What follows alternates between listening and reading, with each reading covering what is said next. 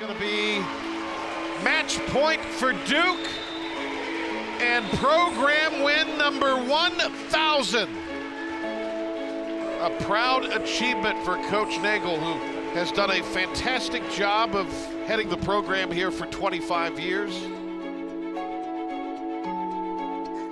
This 1,000th win for the program is incredible, and I really had no idea until our sports information and people mentioned that to us, because really as a coach, you're always thinking about how are we going to get the next one? How are we going to get the next one? But to be able to represent and compete for Duke University and to represent Duke Volleyball and Duke Athletics, I'm just so grateful to have been able to do that and to have had the opportunity to meet so many of the former players that have represented Duke as well. So it's just really a huge honor, and I'm really excited and really blessed. I think it's so exciting to reach 1,000 wins as a program, because it's just such an incredible reflection of the work that so many women over decades have given to the program, and how much love and care they've poured into Duke Volleyball. And you know, none of us would be here right now on this 2023 roster without every single person who's touched the program before. So I'm just so grateful to the role that everyone has played in getting us to this point, and hopefully we can, you know, make this next 1,000 even more exciting than the last 1,000 were.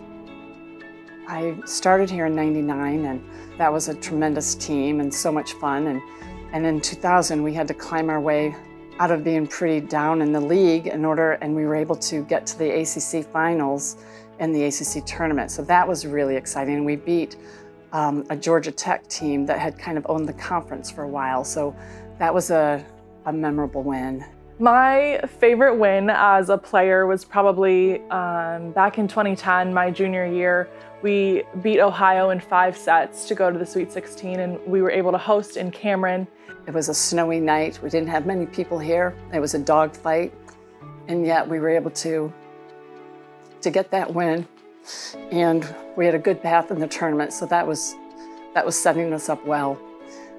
I'm hoping we can use this milestone to possibly motivate our team a little bit, and definitely instill pride in them so they feel like we really want to build on this.